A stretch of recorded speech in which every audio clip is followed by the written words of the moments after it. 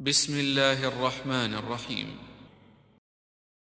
ألم نشرح لك صدرك ووضعنا عنك وزرك الذي أنقض ظهرك ورفعنا لك ذكرك فإن مع العسر يسرا إن مع العسر يسرا فإذا فرغت فانصب وإلى ربك فارغب.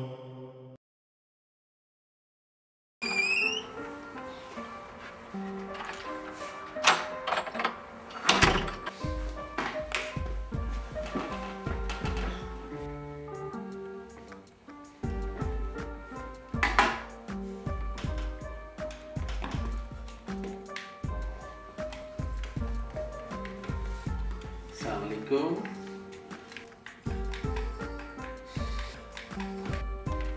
It's about 2 years that you have graduated. I know it's very hard finding a good job, but you don't give up. But have faith. Don't give up. You never listen to me. What will you do when we are gone? You won't be here forever. Good luck. Good luck finding a wife.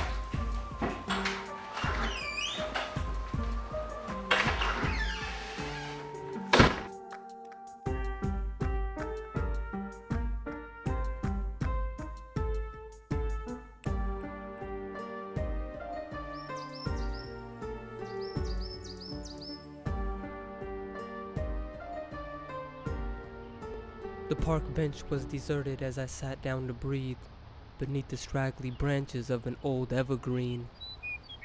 Disillusioned by life, with good reason to frown, for the world was intent on dragging me down. And if that weren't enough to ruin my day, from thin air sprang a child all tired from play. He stood right before me, with his head tilted down, and said with great excitement, "Sir, look what I found." In his hand was a flower, and what a pitiful sight. Not enough rain, or maybe too little light. Wanting him to take it and go off to play, I faked a little smile, then shifted away. But instead of retreating, he sat by my side, placed the flower to his nose, then declared with surprise, "It sure smells pretty, and it's beautiful too. That's why I picked it, sir. Here, it's for you." The sickly weed before me was either dying or dead, shone not of vibrant colors, neither orange nor red. But I knew I must take it, or he might never leave, so I reached for the flower and replied, "Just what I need." But instead of him placing the flower in hand, he held it in midair, without reason or plan. It was then that I noticed for the very first time, the weed-toting boy could not see, he was blind. I heard my voice quiver, and tears shone in the sun, as I thanked him for picking the very best one. "You're welcome," he replied, and then ran off to play, unaware of the impact he had on my day. I sat there and wondered how he managed to see a self-pitying person beneath an old evergreen. How did he know of my self-indulged plight? Perhaps from his heart he had been blessed with true sight. Through the eyes of a blind child, at last I could see my problem with the world, alas, was with me.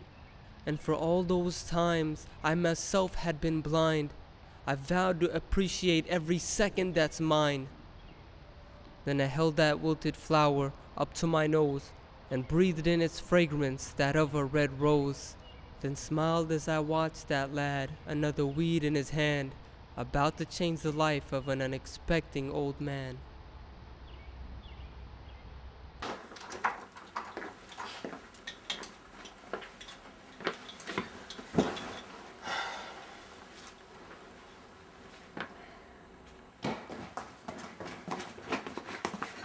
Baba, guess what happened at school today? What happened at school?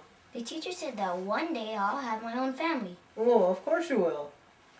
I want a big family with a big house and a bathroom inside. Oh, that's cool. I want a job tasting candy and marry a beautiful girl, just like Mom. Inshallah, after you graduate, you probably will.